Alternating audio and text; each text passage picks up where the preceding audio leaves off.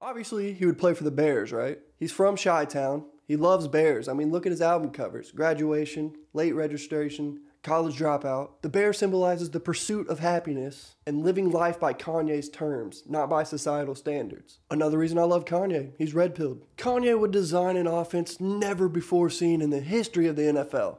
And you as a fan at home can pop in an earpiece and hear every single word Kanye says during the game.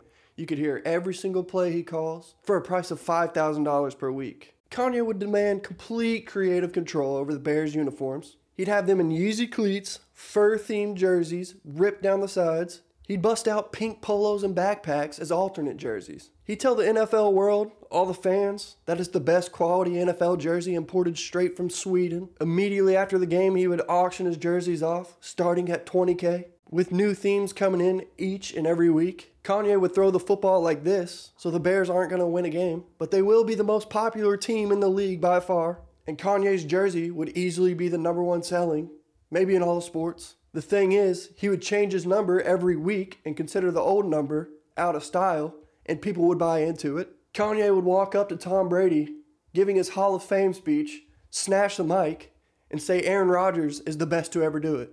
He'd change the Hall of Fame gold jacket to a skin-tight leather suit. He'd somehow convince the world that his one career touchdown pass is enough to get him inducted into the Hall of Fame because he changed the way the game is played forever. Never before seen. He'd probably sacrifice Pete Davidson for the 2023 Super Bowl halftime show. Hey, you guys think this is crazy? Well, we're talking about a guy who ran for president. So you never know. The dude can do anything. And to be honest, he might be an upgrade from Justin Fields.